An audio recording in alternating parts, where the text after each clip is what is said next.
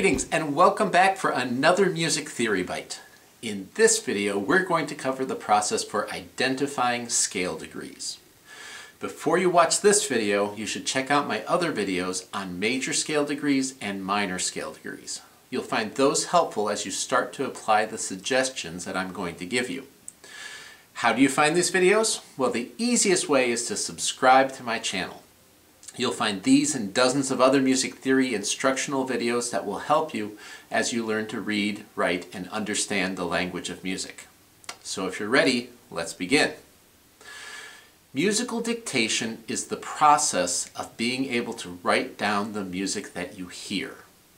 For a musician, it's a very important skill. First, it allows you to communicate your musical ideas to others, and second, it helps you to understand the music that you are hearing. Remember that when most people hear music, unless they have absolute pitch, their brain first hears a tonal center and then hears the musical sounds as scale degrees in relation to that tonal center. Each scale degree has a unique energy that wants to get back to the tonic pitch in a particular way. I cover that in my videos on major and minor scale degrees. What we're trying to do is learn to be able to recognize those unique energies that each scale degree has. We do that by hearing the scale degree patterns that fulfill each pitch's energy.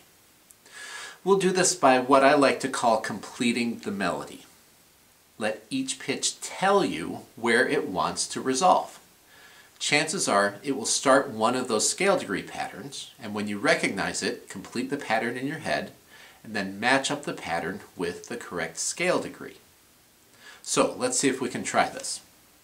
To do this, you're going to need a couple of things. First, you're going to need a way to set yourself up in a key. You can do this pretty easily by playing or singing a scale or a simple chord progression on an instrument. Second, you'll need a way to generate random pitches in that key. Doing this exercise with a friend, where you take turns playing pitches for each other, can be fun, so you might want to try that. If you're alone and working with major mode, you can put yourself in C major on a piano, and then close your eyes and hit random white keys and try to identify the scale degrees that go with those.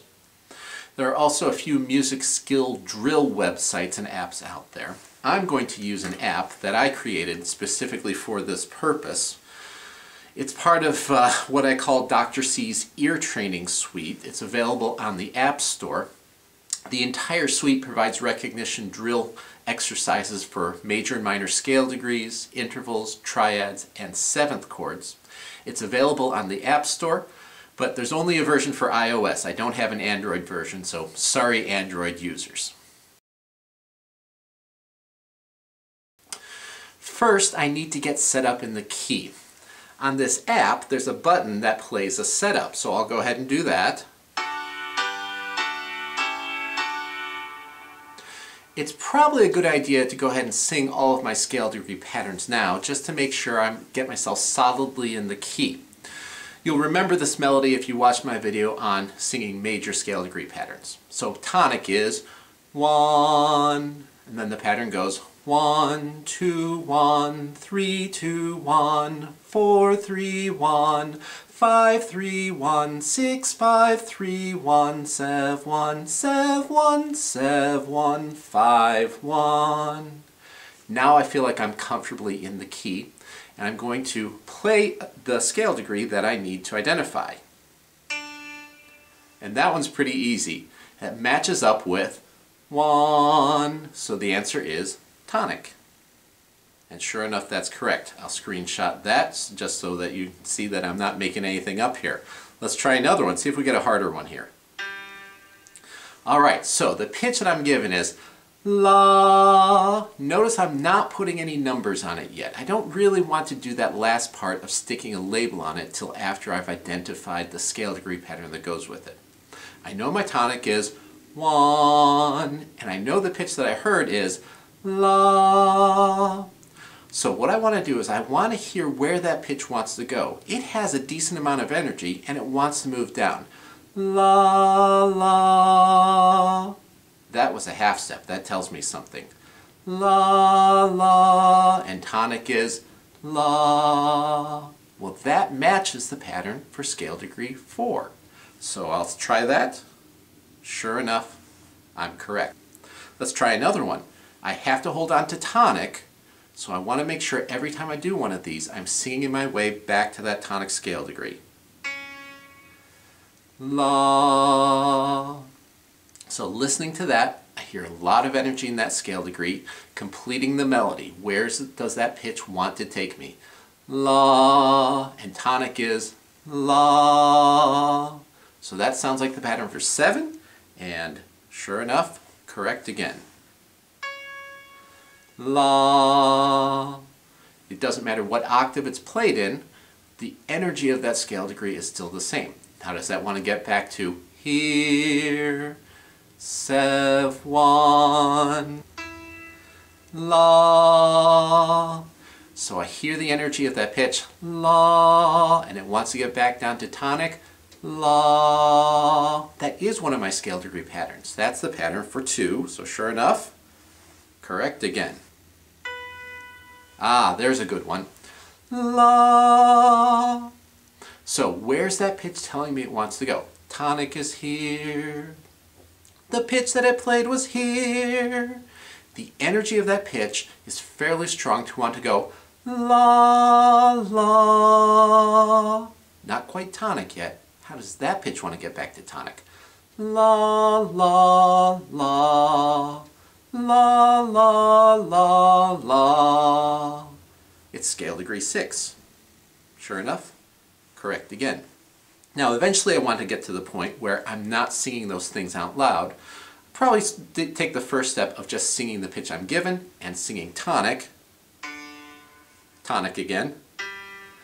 La, la. Hearing the pattern in my head. And that should be scale degree 4. Correct. 4, 3, 1. So the process, la, la, 2. 4, 3, 1. There's a new one. La, la, 3, 2, 1. Sure enough, correct again. So with all of these, I'm hearing the pitch, I'm hearing the unique energy by completing the melody to the next pitch that starts out one of my scale degree patterns, and I use that to get back to tonic. So it takes a little bit of thinking and a little bit of imagining what happens next with the melody. Now in minor, it works the exact same way. I just need to get into a minor key, so I'm going to go onto the minor scale degree trainer here on my app, and I'm going to play the setup for the minor mode. And tonic is here. Again, I want to sing all of my scale degree patterns to make sure I'm comfortably in the key. 1, 2, 1, 3, 2, 1, 4, 3, 1, 5, 3, 1, 6, 5, 3, 1, 7, 6, 5, 3, 1, 7, 1, 6, 7, 1, 5, 1. All right, let's try a few of these. I know where tonic is, so let's see if we have some scale degrees I can identify. That one's easy. 1. Da. Notice I'm putting it in a lower octave. I can sing it da. And I want to find out how that pitch is going to want to get back to 1. Ti, do. That's the raised 7th scale degree. Sure enough, correct. La, da. Now, in the minor mode, this pitch sounds to me like it wants to keep moving up. Da, da, da. That is the pattern for the raised 6th scale degree. So let's see if I got that one right. And sure enough, there we go. I'm hearing the pitch. I'm hearing where the energy is telling me it wants to move. I'm letting it move that direction, and then I'm using that to identify the first part of a scale degree pattern, and then I complete the pattern to get myself back to tonic. Ti, do. Sure enough, correct again. Let's see if we can get something other than scale degree 7. Dum, bum. There's my tonic. Dum. That is my pattern for scale degree 2, correct? Bum. This one's a little tricky. It sounds like it wants to go down, completing the melody. Dum, bum, bum, bum, bum. That sure sounds like the lowered 7th scale degree. Sure enough, got it correct again. We'll do one or two more. That one's the raised 7th scale degree. And again, as you do this, you get better at it, and you get to the point that you don't need to sing them all out loud. But as you're first starting, it's a good idea to practice this by singing it.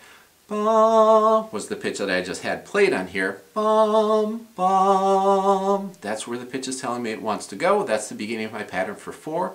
4, 3, 1. Sure enough, correct again. So you heard me say earlier that this is something most of us do every time we hear music. We hear a musical sound, we intuit a tonal center, or in this case the tonal center is established before we hear the musical sound, so that makes it a little bit easier. So this should be a fairly easy skill, right? I make it look easy. Well, not so fast. I've been doing this for a long time. There's a big difference between doing this intuitively in your head, hearing what sounds right in a key like you normally do it, versus adding the step of putting the label on what you hear, which most people ordinarily don't do. If you think about the process of musical dictation, we have input. Are you hearing what's going on correctly? Most people don't have a problem with that unless there's some sort of physical problem with their ears. Next is processing, and that is understanding the music in the context of the tonal center that is either established or that we establish for it. The third step is oftentimes where we have problems between processing and output, putting a label on it and then communicating that label, in this case to your teacher. That oftentimes is where we have some of the problems creep in, because it's something that you haven't been doing for your whole life.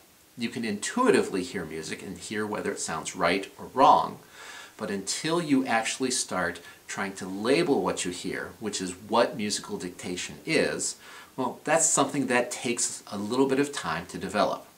So, don't get discouraged, especially if it's not coming right away. It takes time to develop the skill, so practicing a little bit every day is a really great idea. It takes time to become good at this. I've been doing this, I've been teaching it for almost 2 decades now, and I still find that I need to practice. Every day when I'm hearing musical sounds, I'll stop and I'll say, what scale degree is that? When I'm doing dictation of any type, I'm always listening for scale degrees. So even though I might not be specifically practicing the dictation of individual scale degrees, when I'm listening to intervals, or chords, or melodies, what I'm really doing is I'm identifying component scale degrees. Well, that's it for this video. If you found it helpful, please like, feel free to leave constructive comments below, and subscribe to stay on top of all the new videos as they are released. Until next time.